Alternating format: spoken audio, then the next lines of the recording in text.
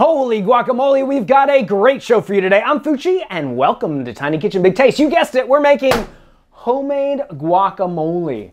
Now chunky, creamy, spicy or mild, one thing you can be sure of, this guac rocks. So grab that bag of chips because it's time to bring it.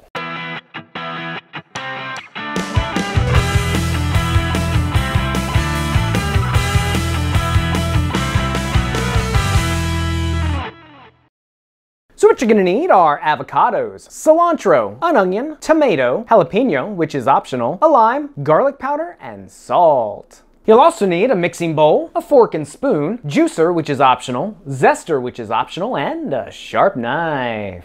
Before we begin, let's rewind 3 years. Don't be this guy. No, it's a total mind thing. You set your mind on the fact that you don't like a certain food and then you won't even give it a chance. And that's what I was doing with avocados until I tried it one day with a little bit of salt on top and it was amazing. Which means I started to love guacamole, but it's so darn expensive. You practically have to take out a loan before you go to the grocery store to get a teeny tiny tub of the big G. So I set out to create the perfect guacamole recipe that you can make for a fraction of the cost and in no time flat. We're gonna start by chopping up some of the ingredients for the guacamole, beginning with the cilantro. We're gonna go a touch on the chunkier side, so we'll just roughly chop our cilantro.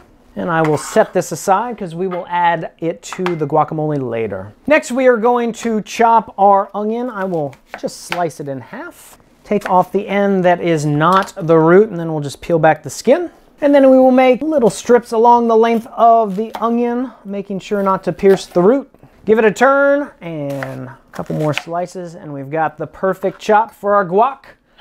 Chop for our guac. Next, I'm gonna cut the tomato. We'll take off the end of the tomato, slice it in half. Scoop out the seeds because we only really want the flesh of the tomato. Slice this into little strips. Give it a turn. And we'll slice it the other way. We are going to bring the heat. I've got a jalapeno pepper here. If you don't like spice, just go ahead and leave it out. If you want to get crazy, do as my friend Anna does and add a serrano chili pepper. I'm just going to cut this guy right in half. Cut little strips. Give it a turn. And make itsy bitsy teeny tiny dices of jalapeno. On to the star of our show, the avocado. Now, how to pick out the perfectly ripe avocado.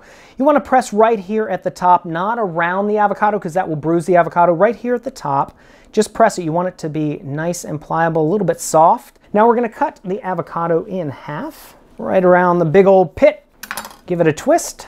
And then we're going to take out our seed here, our pit, by whacking a knife into it. And this is the part that I always try to be very careful with. Slice little stripes in the avocado, making sure not to pierce through the skin, otherwise you're gonna get your fingers. And then I will scoop this into our mixing bowl. We're gonna add the lime next. I'm gonna start by zesting the lime into our avocado. And then we'll cut this in half and juice the lime because the lime helps to keep the avocado from turning brown. You do want a decent amount of salt. And then we start mashing. And you can do that with a fork if you want it super chunky. Don't mash it up all that much. That looks good. I'm gonna add the onions and the tomatoes and the jalapeno and the cilantro. Continue to mix it up. Finish it off with a little bit of garlic powder. Let's plate it up. So check this out, the guac is ready to serve right now, or you can put it in the fridge, let those flavors marry for another hour. Either way, it's gonna be incredible, and you can find the recipe on our website. You can also check us out at Facebook, Instagram, and Twitter, and when you try this recipe, please let us know about it in the comments below, and don't forget to subscribe. Until next time, I'm Fucci reminding you that if I can make holy guacamole in a kitchen this tiny, you can make it in yours. We'll see you next time on Tiny Kitchen, Big Taste. Ole! Let's rewind. Let's rewind. Guacamole, it tastes really good.